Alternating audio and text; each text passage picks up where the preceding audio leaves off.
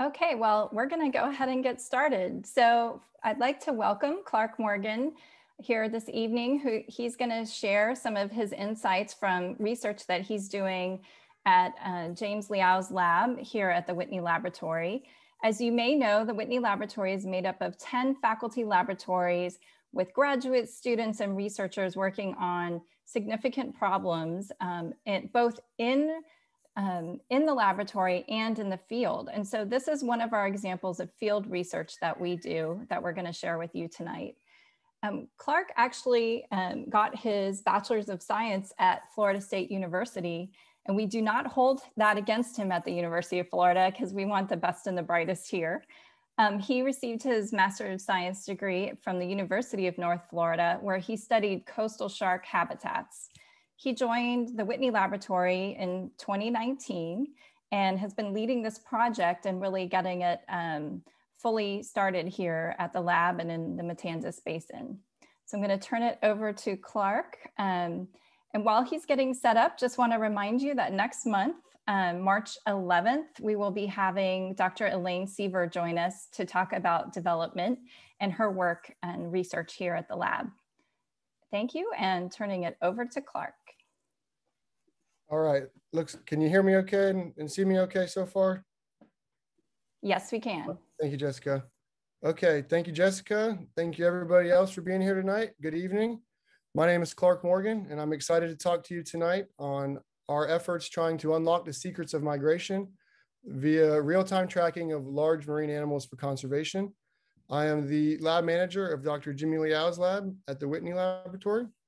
And I would like to preface this talk by saying in science, and particularly in ecology, we essentially, when we answer one question, we then think of 10 more to ask. And that is going to be the premise of this talk. By the end of it, as we start to learn things, we just continue to ask questions and continue to pursue knowledge. So an overview of tonight's talk. I will introduce myself a little bit more. I'll talk about this discipline of movement ecology. I'll introduce the technology of acoustic telemetry, our study species, the red drum, and our habitat here on the First Coast. We'll talk about the methods we're conducting this research under, some of our preliminary results thus far, and the conclusions we can make from those results, and the future directions we're looking to take this work. So as Jessica mentioned, I received my undergraduate degree from Florida State in 2014. I then received my master's degree from UNF in Jacksonville in 2018. At UNF, I was working on shark habitat use on the First Coast. And my thesis was based off of resource use and the reproductive ecology of sharks in the area. And here's a photo of me performing an ultrasound on a large female tiger shark, trying to determine if she's pregnant or not so that we can better understand her migration patterns as they relate to her reproductive cycle. At Whitney, I was hired in 2019, in June of 2019, was working on a research tech on this project, and then was promoted to lab manager last semester, and have continued to grow this project in other aspects of it that I'll tell you about today. So the objectives of our lab, again, of this project in our lab, follow under the discipline of movement ecology. Movement ecology is essentially studying how an individual or population change their location through time and space. So movements are driven by processes that act across multiple spatial and temporal scales. If we think about biodiversity, what animals are there and how many of them are there? Movement ecology is where are the animals, why are they there, and when are they there? What is important that makes them come and go? What kind of suitable habitat are they looking for? How are habitats connected? And in researching movement ecology, we are trying to understand how these animals are responding to dynamic environmental conditions, storms, normal events, seasonal changes, tidal changes, temperature changes, etc., as well as bait and other animals moving around. The goal of studying movement ecology under this theme is we're trying to reveal important migration and breeding habitats for conservation, particularly here on the First Coast. The First Coast is an area of the state and of the region what I like to call the climate corridor. We transition from temperate mangroves around the Whitney Lab that move tropical mangroves around the Whitney Lab that then, as you move further north to Jacksonville, turn into a temperate marsh. This is a really excellent area to ask questions on animal movement. And this falls under a broader UF initiative called iCoast, which is a multidisciplinary effort of engineers, biologists, and sociologists tasked with monitoring coastal dynamics of infrastructure and physical processes. And essentially, we're trying to use our red drum and other fish species as canaries in the coal mine, trying to use them as indicators to what's happening in the water and around the area. So to begin introducing passive acoustic telemetry, here in the top right are receivers. They're about the size of large 1 liter water bottles. And in the bottom left are transmitters. Transmitters range in size, and the size is indicative of performance. The larger the tag, the larger the battery, the larger the animal you can put it in, and the larger it will transmit within that battery.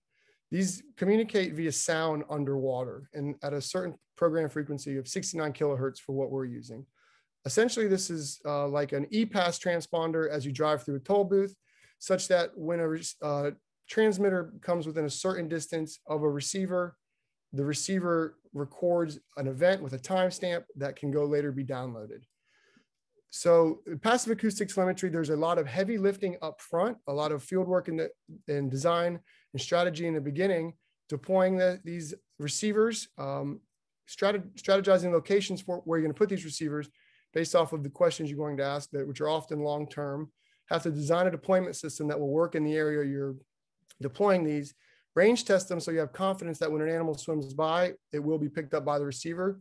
For our system, it's about 300 to 500 meters, depending on the boat traffic and the tide, which is a fairly large range. And I'll show you how we've strategized these locations on a map in a little bit. And then the last key to passive acoustic telemetry is that collaboration is key.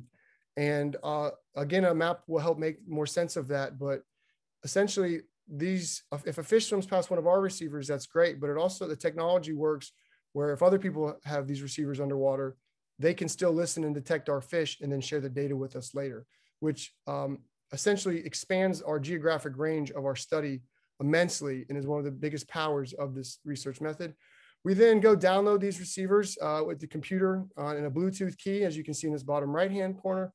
And it's a little muddy. It's been cleaned. I want to show you guys one of our challenges is combating biofouling, the growth of these little ecosystems that establish themselves on these aluminum poles in the receivers themselves. Now, this is after several months in the water. It changes based off of the season. It changes where in the river or inlet they are, some barnacles or algae. But however, we use a nylon sheath or a pantyhose to protect the receiver. We let the aluminum pole take all the growth it can handle, and then we protect the sensitive listening parts of our receiver. And this makes for really quick cleanup and is very good at protecting the receiver itself. And we're trying to get more of our colleagues using this technique right here. And we normally last about 2 to 3 months in the ocean before we change these receivers and download the data. To introduce red drum, many of you guys are familiar with this fish in the area as anglers. I'm an angler myself. I'm concerned about conservation and excited to be working on it. But generally, for those who don't know, red drum larvae are spawned in estuaries and then settle inshore. And the inshore mangroves, marsh, and oyster reefs are the nurseries for juvenile red drum. And then they move offshore as breeding adults. They occur from the Gulf of Mexico to the Chesapeake Bay, feed on crustaceans and fish throughout their life. And they have high economical value from a commercial and recreational scale, but also a high ecological value when they become large animals like this. Locally in northeastern Florida, the slot limit for legal harvest of a red drum, if you were to catch a red drum and you wanted to take it home to eat it, it would have to be within 18 to 27 inches of total length. Now, the reason for stopping the limit at 27 inches is essentially the slots are designed to protect breeding females and breeding adults in general. So essentially fish that are larger than 27 inches, they are contributing immensely to the reproductive population, to the stock in the region. So we want to, we're interested in conservation. So we want to study the animals most important for reproduction. And the second part of targeting animals that are over the slot limit so that they're illegal to harvest, if someone catches it, they have to put it in the water, is because these tags cost around $400 a piece. And so it's an expensive piece of equipment. And we are trying to hedge our bets for poaching efforts there. To talk about the collaboration of acoustic telemetry, here's a map of the eastern seaboard of North America. And essentially all of these dots of different colors represent different acoustic arrays from different research organizations. So you can see that from the Caribbean to Canada, there are a plethora of receivers deployed underwater listening for animals. This is what I mean when if our fish swims out of St. Augustine, if he does go to Canada or the Caribbean, eventually, if these collaborative networks report it back to us, we will know where our animal went. Now, the main three organizations that we interact with are the FACT Network, Ocean Tracking Network, and the Animal Telemetry Network. FACT Network is based out of Florida. The Ocean Tracking Network is based out of Canada, and we have received 10 receivers on loan from them. So we work closely with both of these groups. When we zoom in to the gaps on the map in St. Augustine, we can see our array starts north in the Guano-Tolomado-Matanzas National Estuarine Research Reserve, the GTM-NER, here in around Ponte Vedra, and goes south 33 miles to Palm Coast, south of the Whitney Lab. Now, I mentioned earlier that this is kind of our first coast climate corridor. Through this expanse is where northern migration of mangroves has already been documented. And so this gives us as a result of climate change. And so this is an interesting geographic arena to be researching how animals are moving through it and using it. Our collaborators are also very excited because the next closest arrays are near Kennedy Space Center to the south and near the Georgia-Florida border to the north. And so we're about 50 miles separate from these other researchers.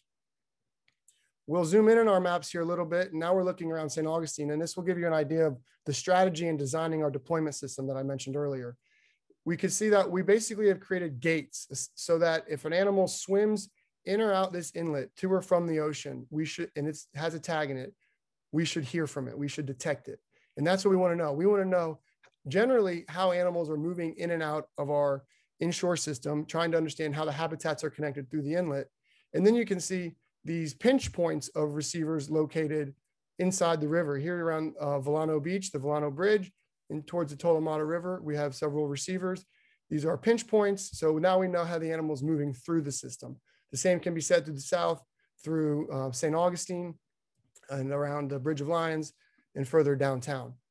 When we look to the south, this is just the second half of that map, just moving down the coast a little bit. Whitney Lab's here in the middle, around Marineland. Our Palm Coast receiver south of Whitney, that leads to Daytona, 50 miles to the south. We have the Matanzas Inlet covered here with receivers as well. So again, we're blocking the entry and exits to the systems, trying to understand how animals are moving in and out of our systems, while also having some through Crescent Beach. And also these blue dots are water quality stations. So this is our advantage of trying to understand how environmental parameters are impacting movement of the fish. The power of our collaboration is FWC locally. I cannot say enough about this group of receivers. There are 15 receivers off the coast of St. Augustine, spanning up to 30 miles that are accessed by scuba divers from the state law enforcement and research agency. And they do diving on these a few times a year. These have provided us with invaluable data on our fish movement. And I'll show you a little bit more about these in a bit. But essentially, in order to track the fish, we first must find the fish to tag them to then find out where they go. We spent a lot of time in the St. Augustine Inlet since July 2019. We've had 2 field seasons so far, fishing for these oversized red drum with heavy tackle and large bait. And when we catch them, as we've been lucky enough to do a few times now, we bring them on board and we flip them over and secure them. They kind of calm down when you flip them upside down. We put a pump in their mouth with fresh salt water going over them, and they're able to breathe while we insert an acoustic tag into their gut cavity, then surgically stitch it back up.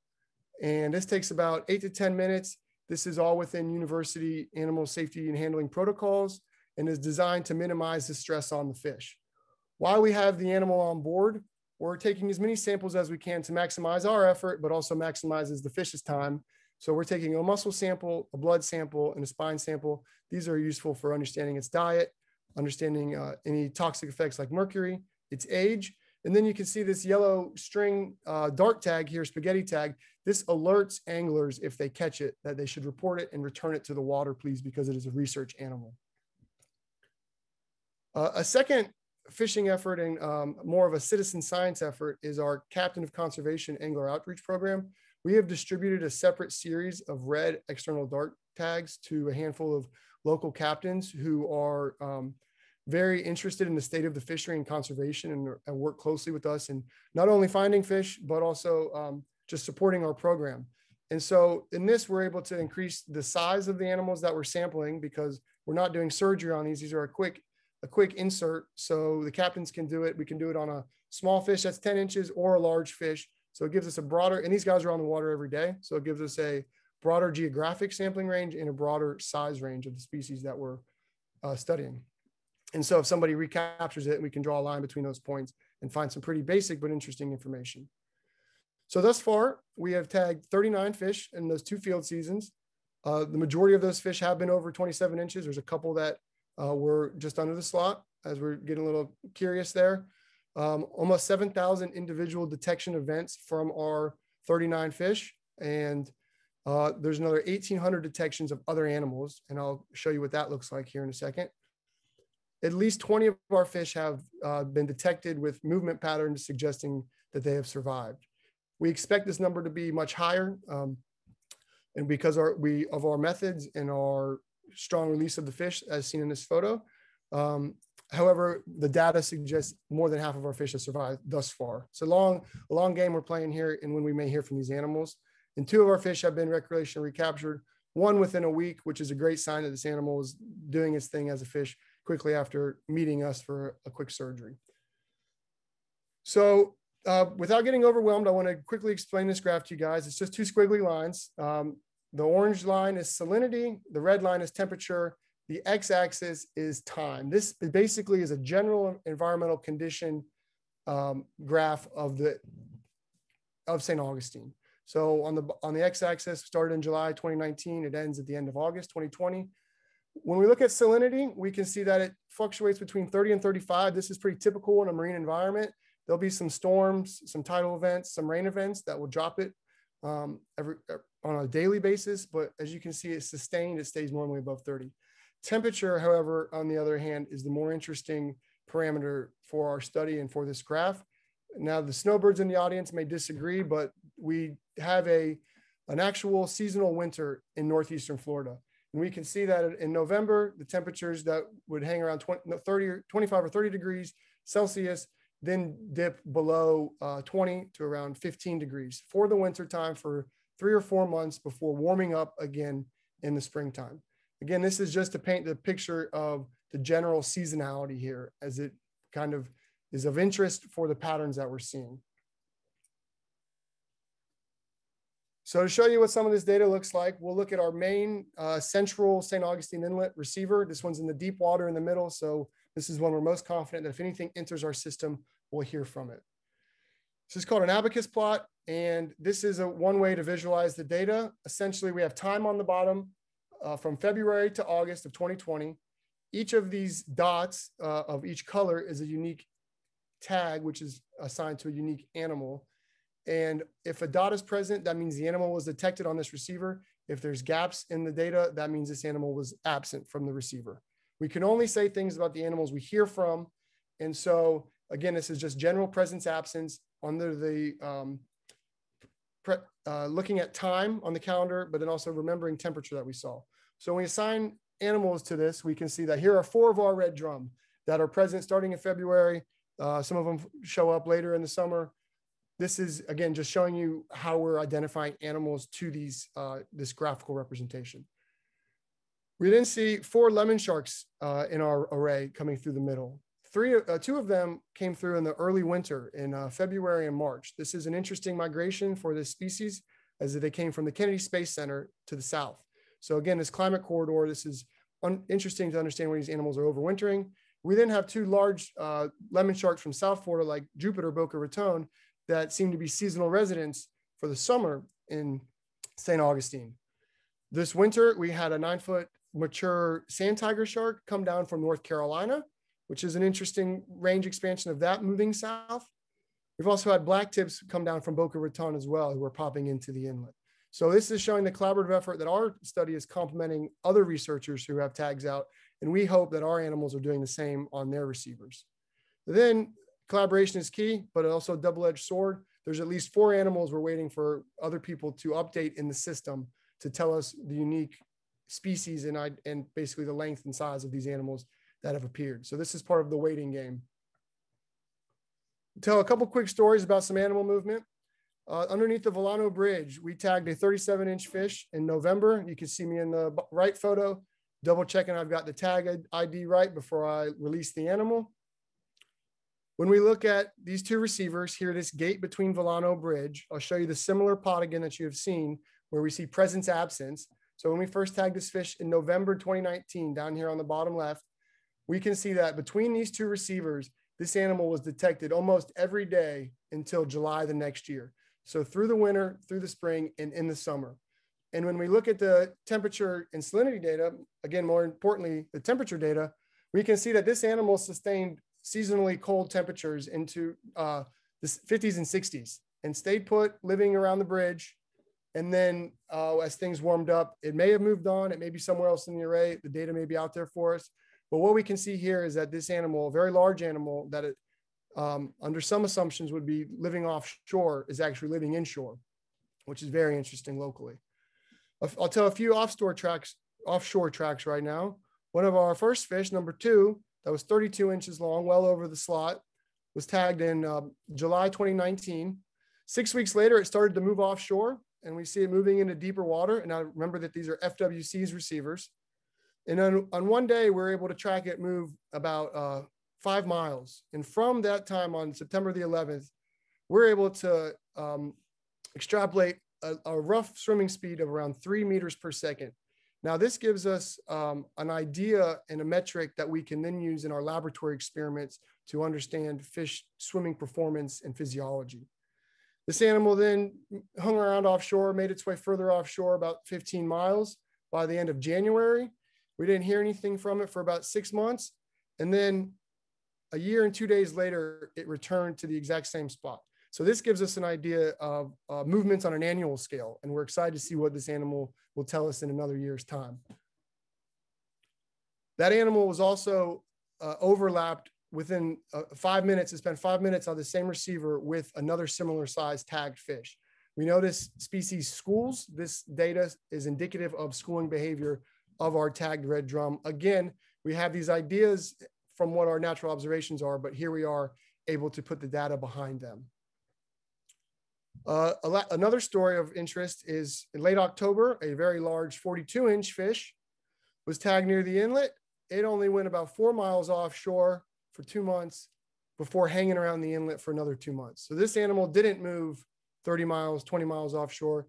This animal just hung out a few miles off and came back. And interestingly enough, it then moved inshore north. And we don't know where this animal could have gone next. Again, it's just, we ask more questions once we get more answers. And so we're wondering if this animal has been unnaturally connected to the St. Johns River, because this intercoastal system leads to the St. Johns River from dredging through Palm Valley and Jacksonville Beach. That wasn't always there. So interesting to understand it in terms of human impact on migration. And we had a fish tagged from that same July move 85 miles up into Georgia and live up in Georgia for at least 6 months. So now we have animals crossing state boundaries. This is the power of our collaborative networks. We don't have receivers up there. This data was sent back to us, but makes us wonder about habitat connectivity and the local population of red drum in St. Augustine, if they're moving to Georgia and staying up there or coming back or not. And so starting to put these pieces of the puzzle together. And these animals are managed as a single stock in the region. So they are of the same population, but locally, we're concerned about the population locally. And so this is of high interest to us and our collaborators in Georgia. And then our most recent data is in late October of this past year, just a few months ago, we had a heavy effort where we tagged 8 large fish off the St. Augustine Pier on St. Augustine Beach in late October, as you can see there. And when we downloaded our receivers a month later, we found that 5 of those 8 fish moved inshore after we tagged them. 3 of them went south and hung out around downtown St. Augustine, the 312 bridge. We don't know if they're still there. It'd be really interesting to know if we track them moving in. And then we had 2 more go north. Again, a different direction and a different question.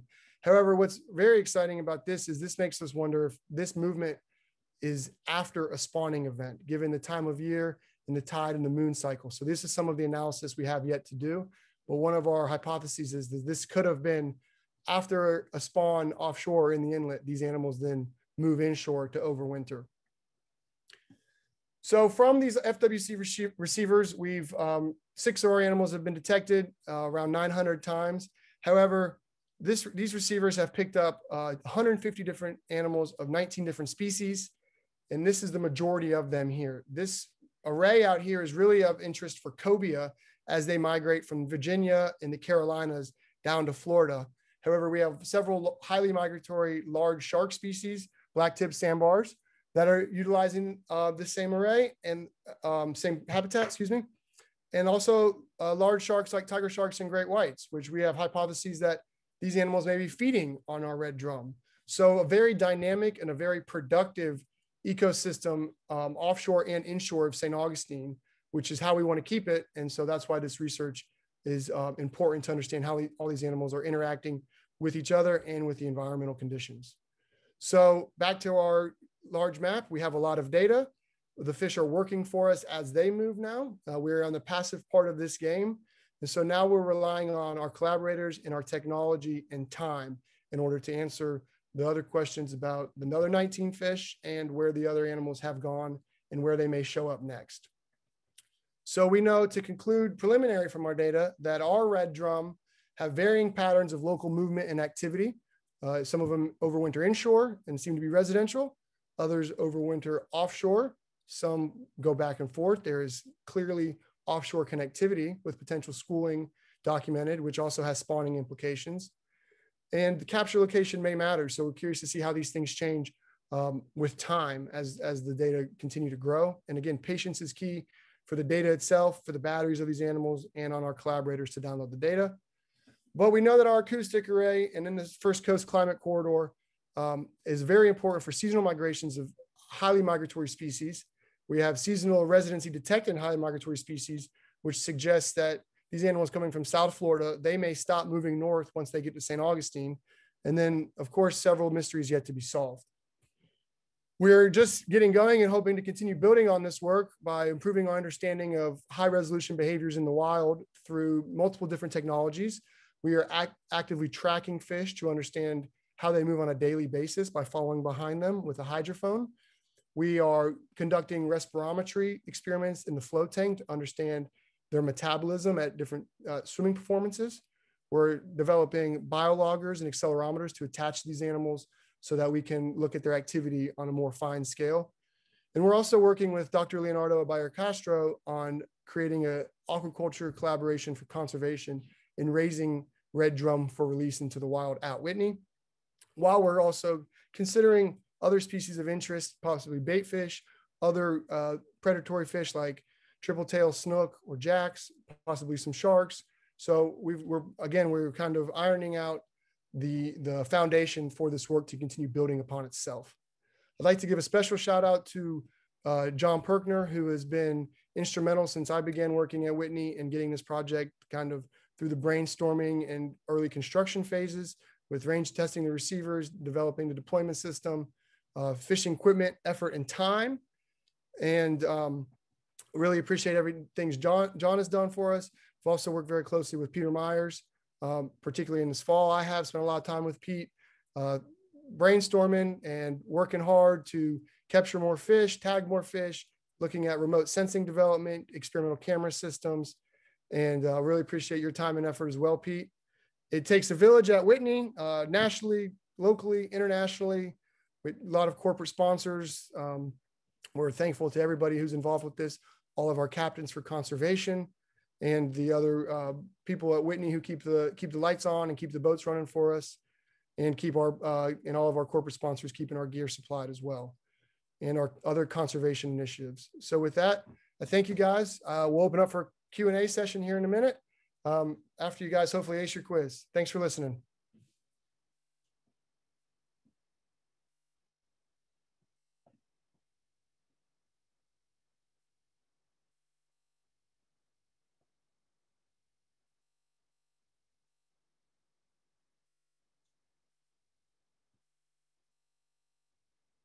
No cheating on the quiz.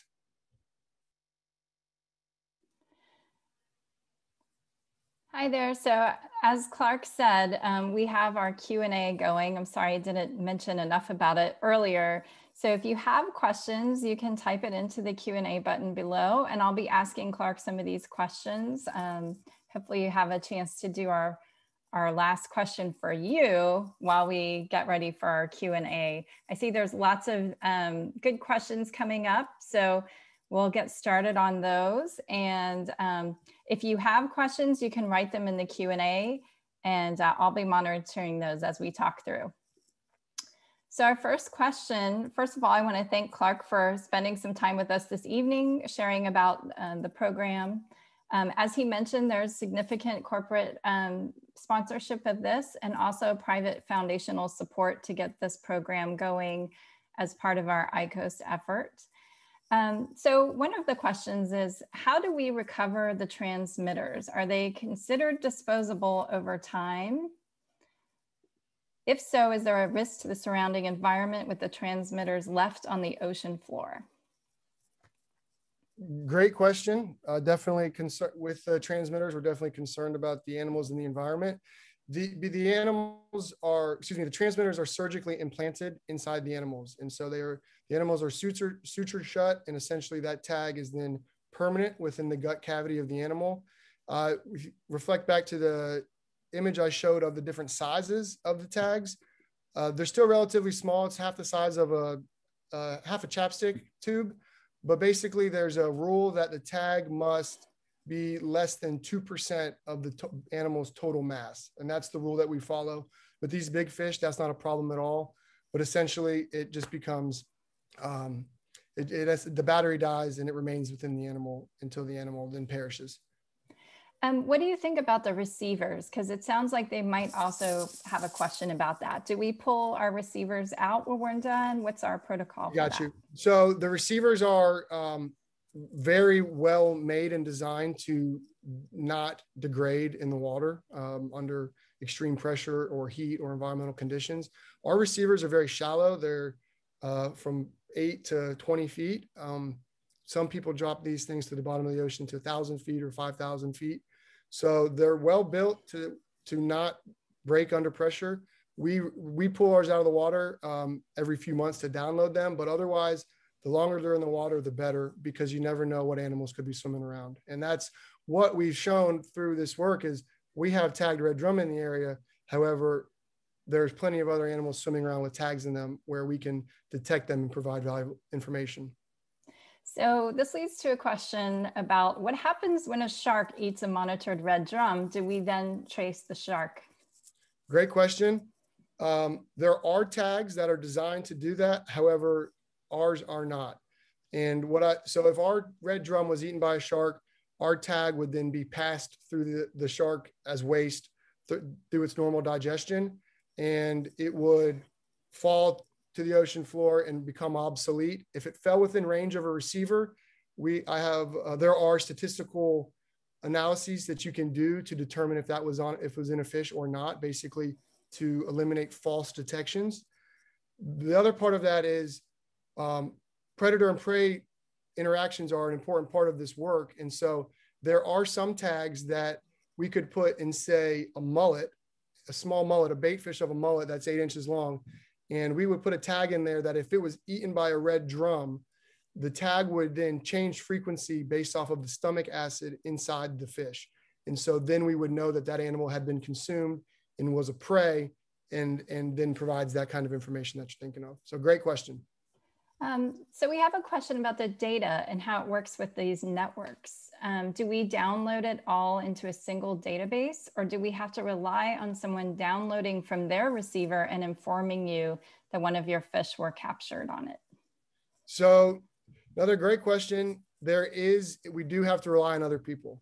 we part of these networks, particularly the FACT network and the Ocean Tracking Network, there are ethical, moral, and some sort of legal binding obligations where you have to report the data that you download. Now you report this to an online portal. It's called a node. And essentially you do this twice a year. You're required to do it twice a year. And that information is then synthesized by the organizers of the node and sent out periodically to you, so that the technology and the data analysis itself is translational between institutions. Okay. Here's a question from Devlin. Do you see any colorations with red drums migrating in line with extreme weather approaching? Oh, interesting. Well, great question, Devlin. Thankfully, since we've been doing this work, we haven't had any real extreme weather yet, on the Florida scale at least. And so that's the importance of getting this work out ahead of time and establishing the baseline, so that we would expect to see some movements. What we'd expect to see is, with extreme weather, particularly like a large hurricane, what we've seen in other fish species is that these animals actually can sense the pressure change coming, and they move further offshore where the environmental parameters are more stable and they're less susceptible to being turbulent environment from the wind and water. So there's a question about other species. Are other species being studied this way, like spotted sea trout?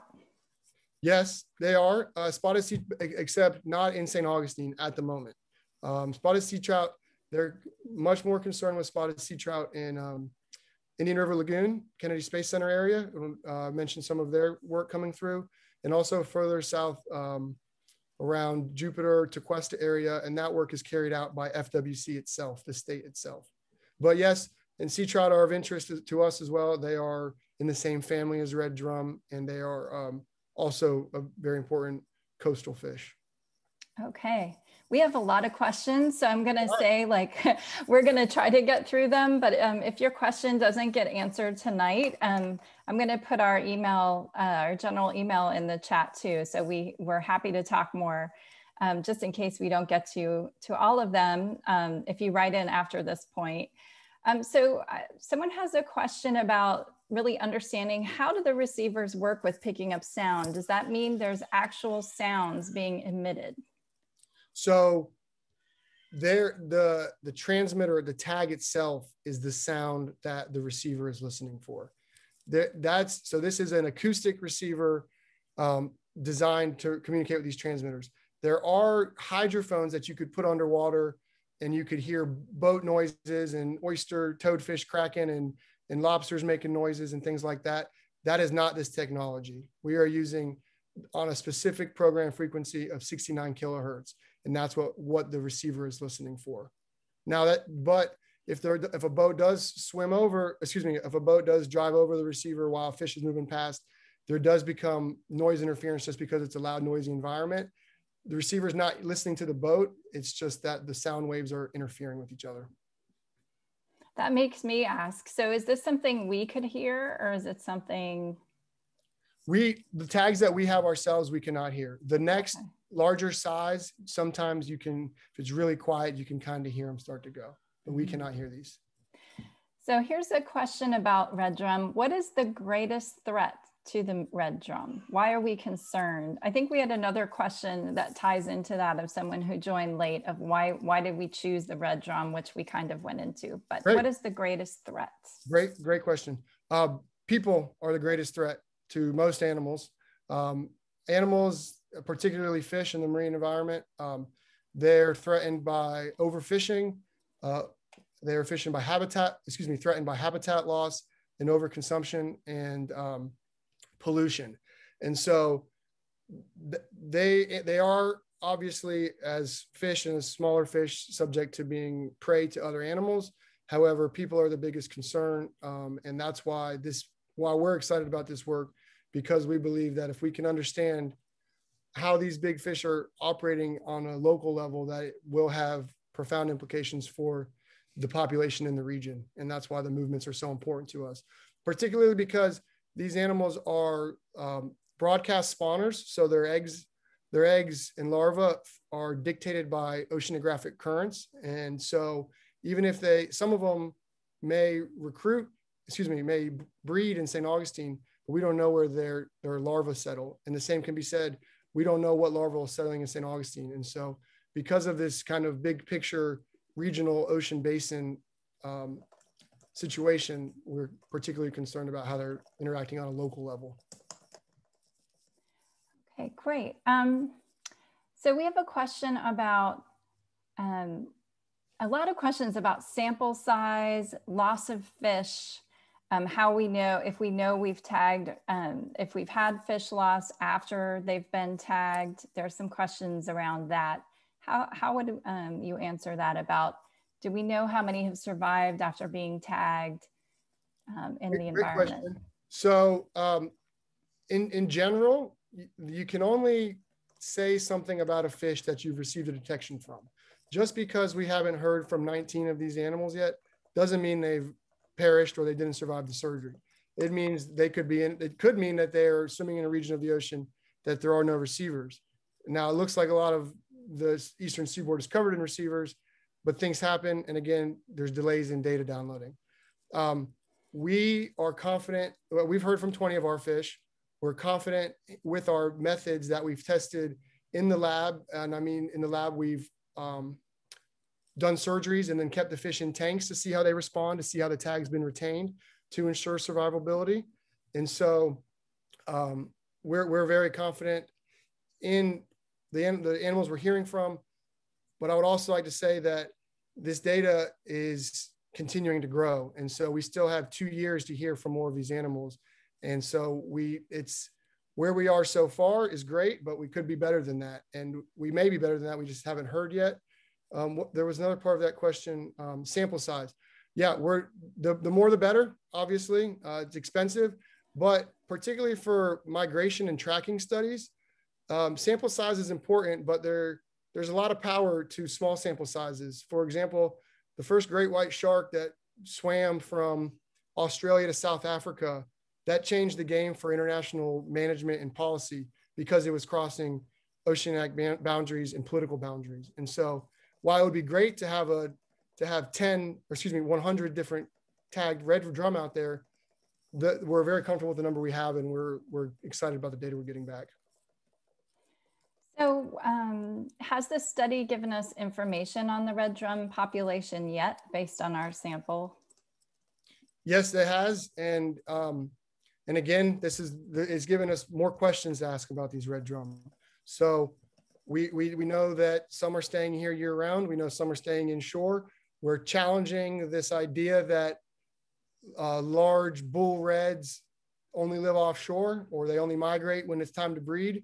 And so it's constantly evolving. And again, the questions and answers continue to grow. But we do feel like we're getting a better hold on these animals. And again, also to the point of, I mentioned in the beginning of the tagging slide where in order to study these animals in the first place, you have to find them, to tag them, to then track them.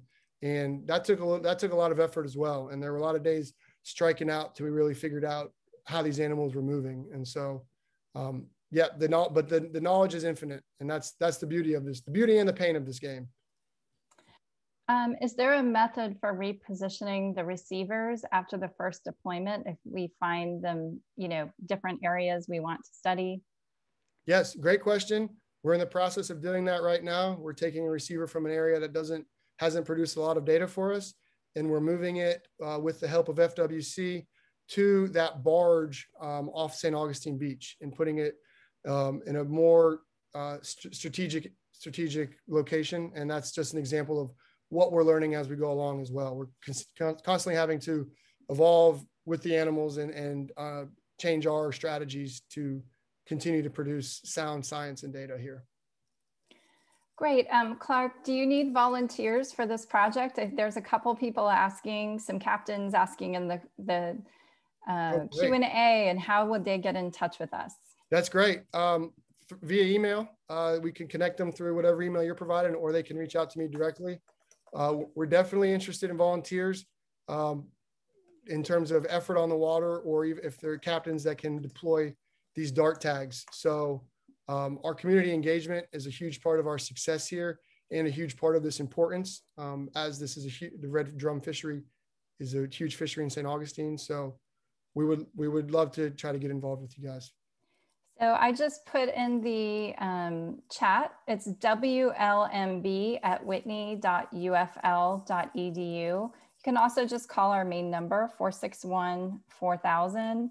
And also we have a contact form on our website it says get in touch, and you can fill out that form. The fastest way is the Whitney email, which we actually monitor, myself and my team. So we will make sure that gets to Clark and the scientists working on this.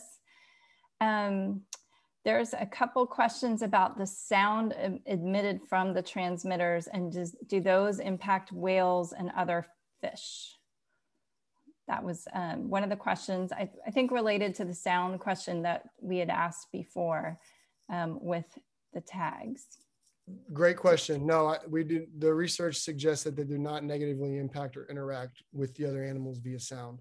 And there are actually some technologies emerging now where they're creating ocean gliders. If you kind of think of it like a drone, that is a moving receiver. And so this thing will move around the ocean basin, listening for fish constantly, where it's not a fixed station like I've shown us, but one that's mobile with the mobile fish. And that's really exciting to hear them doing things like that. But no, there's no negative interactions. I'm just going to answer one about signing up for updates on this study. If you want to send us an email, I'll put you on our contact list. I did put the email in the chat. Here's a question from Eric. Do you know any effort researching flounder numbers locally? From local observation over a period of years, we are noticing a significant population decline inshore. Yikes, sorry to hear that. That's kind of the anecdotes that fueled some of the fire of this project. No, I specifically do not know of anyone doing similar work on flounder, but I would expect that FWC would be constantly monitoring through their fisheries independent monitoring survey, which would provide the data on that. So I don't have anything specific on that, but that is also a species of interest, and you provide, again, more fuel for the fire for new species for us to study. Great. What are some, and we're going to wrap up questions here. I am trying to answer some of these just in the chat if I can, so that are more technical of how to get in touch with us. But we had, I'm covering two last questions. One is, what distance did the farthest fish travel? And then what are some tricky challenges you and your team have experienced, and what solutions? And nice. So they said, when you mentioned one question leads to 10 more, got them thinking. Nice.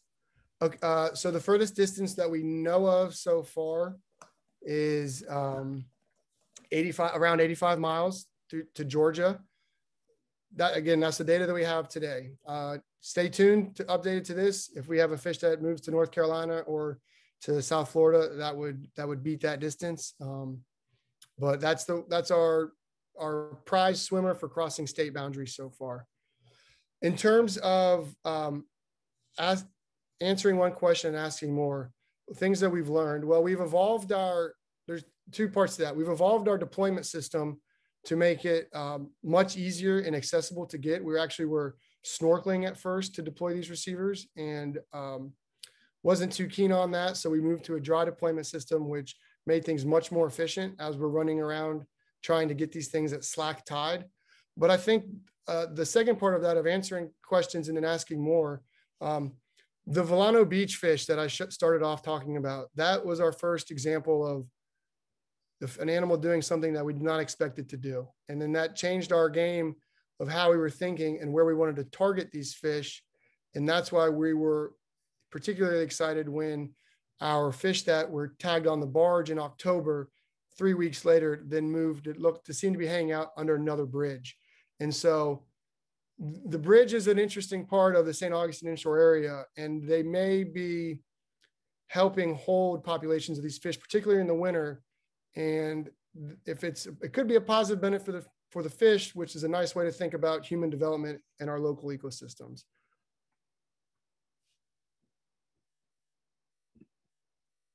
Thank you so much, Clark. I think this was Great. the most Q&A we've had. We had 24 questions. Love it.